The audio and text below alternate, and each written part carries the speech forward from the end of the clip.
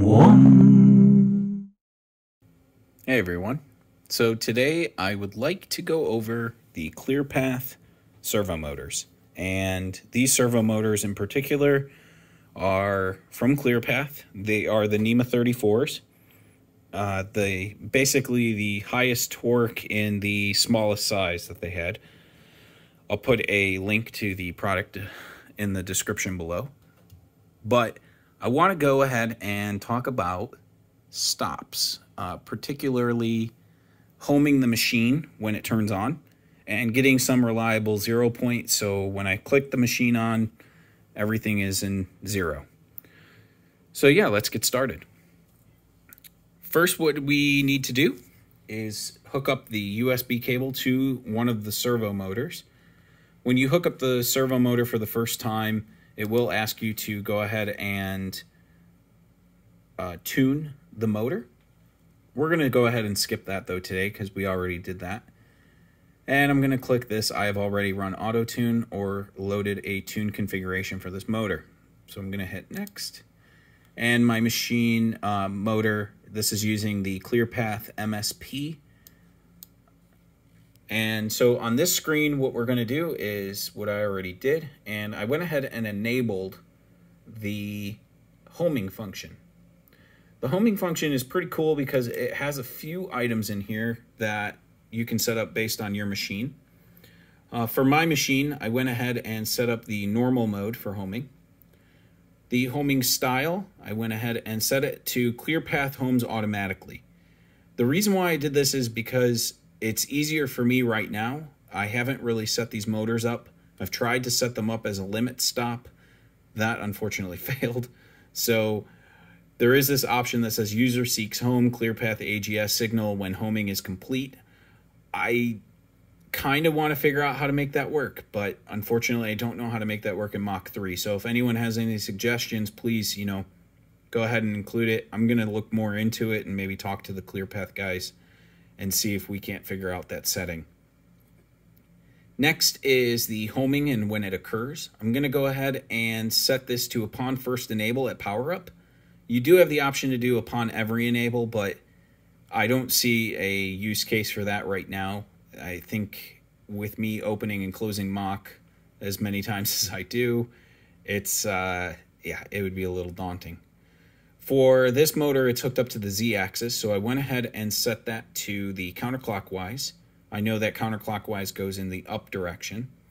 And I've just kept the default speeds, 40 RPM and a 5,000 acceleration deceleration on the RPMs.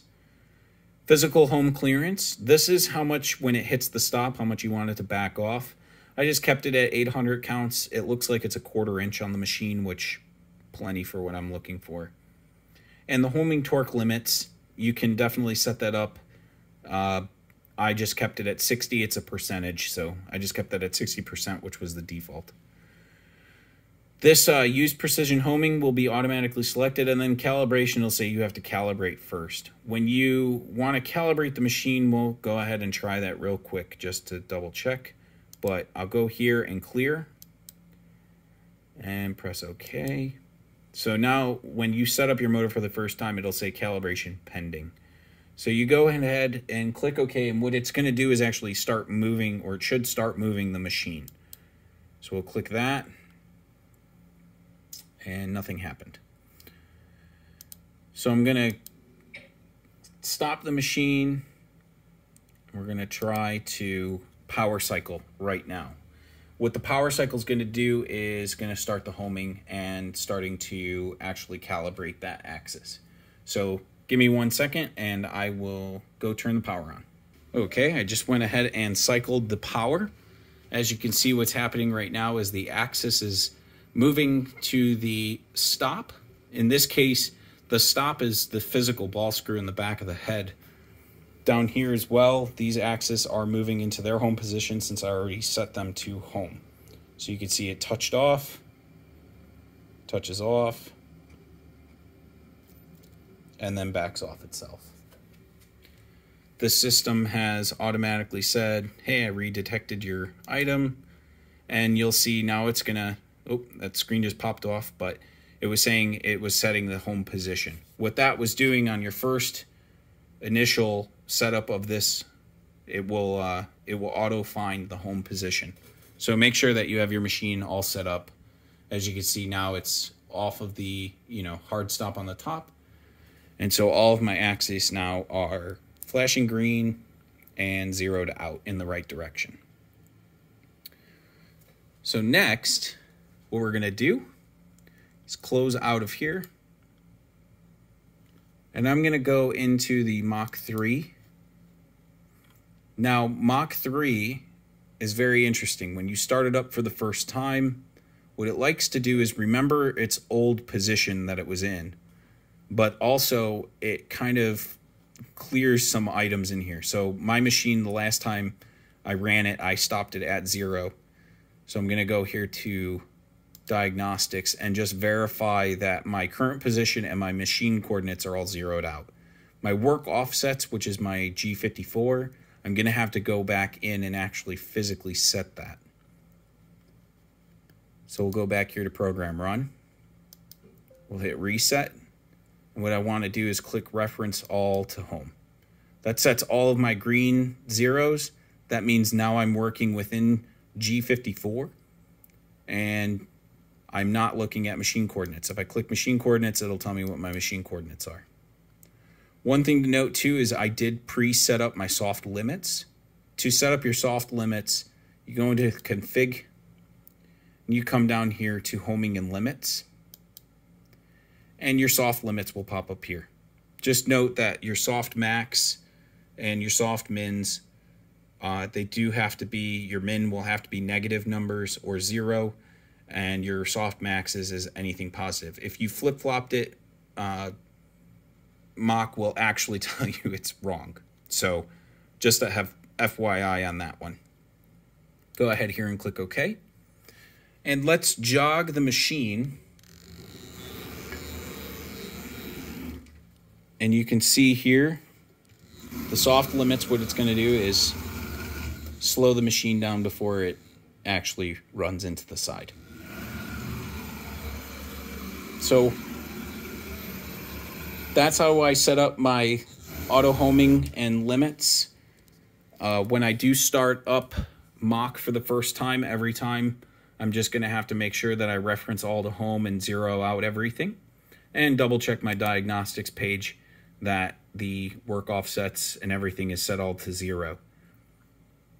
Like I said, I'd like to have a button that I could just click to go home and actually do a homing cycle.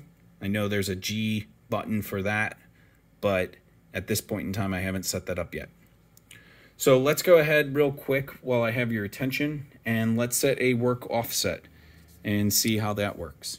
So I'm going to go and just move all my axis. And I'll show you what I'm talking about when you restart Mach, what to expect. So all of my items have been set. These are now my new coordinates that I want to set X, Y, and Z. So I'm going to just click X, Y, and Z. And now my G54 is going to be set to 0. I can confirm that in the diagnostics section.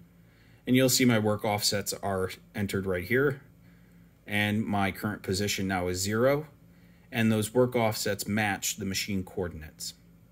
Here's the problem though with Mach. When you turn it off in this state, I've saved everything and everything is fine. When I go ahead and shut down Mach, I'm actually going to save the fixture.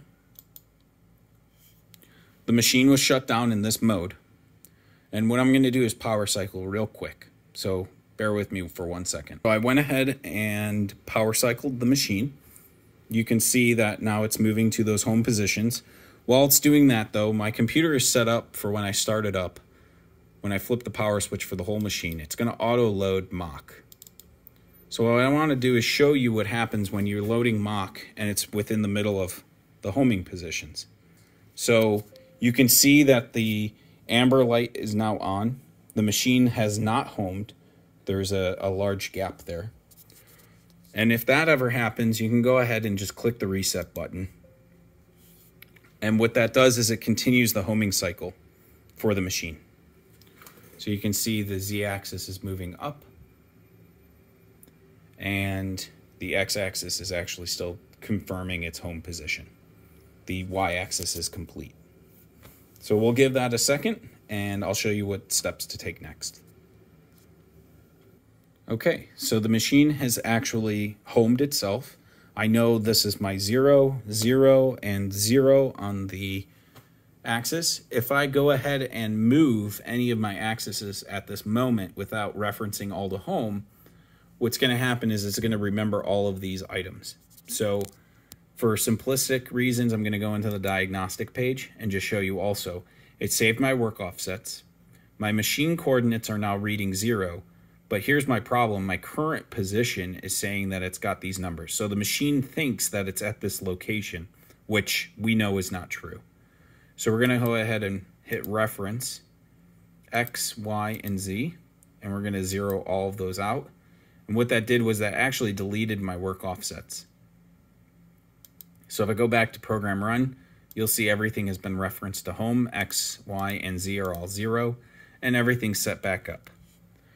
So I want to do one more test though, and mess up all these coordinates and try to just do it all from this screen instead of going into the diagnostics. So let me power cycle one more time and show you what happens. Okay, so I went ahead and power cycled. It went back through the homing cycle. And I'm going to go back into Mach.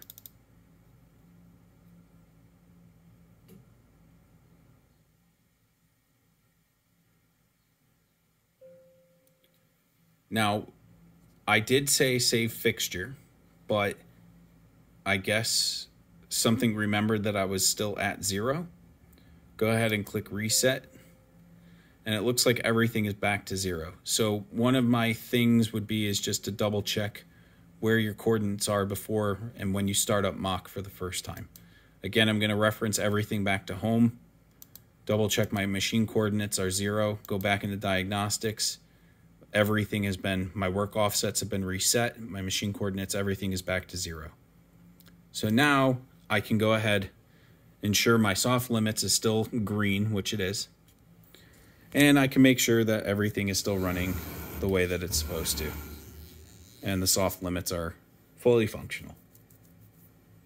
So that's how I set up my machine. I want to start all of my stuff from this upper left corner, or I guess from the table limits of where the upper left corner could be, which is about right here on the machine compared to the spindle. And yeah, that's how I want to set up my machine for future refinding the home, and then being able to touch off my part with the touch probe. And yeah, so watch the other video on how the touch probe works, and hopefully then you can get some repeatability in finding your work. And what I can do is another video in the future if people want to see it, what type of reliability or repeatability I'm getting from this homing method. I do want to be able to just say on Mach, go ahead and go to home and see what happens there. But I have seen a lot of issues where people, you know, set their machines up different styles than this one. And they do say that sometimes the hard stop, unless you, if some people have like maybe a rubber piece that might not be repeatable, because this is all metal, I'm not too concerned about it not being repeatable.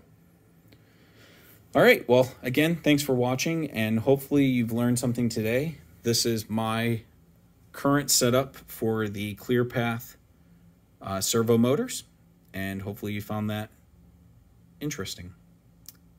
Any comments, questions, leave it in the description or comment section below, and all the products that you see here today will be left in the video description. And please like, subscribe, and share. This helps support the channel. Thanks for watching.